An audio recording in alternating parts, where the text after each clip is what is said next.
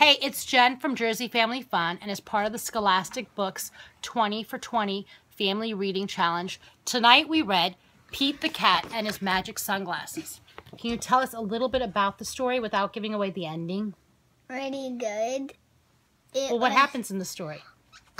Pete gets magic sunglasses because he had a bad day. Oh. Do the magic sunglasses help?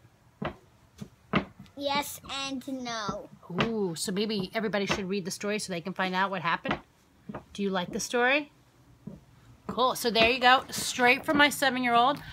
Take a look at Pete the Cat and His Magic Sunglasses, available at your library, at Scholastic Books, or at your next book fair. See you next time. Goodbye.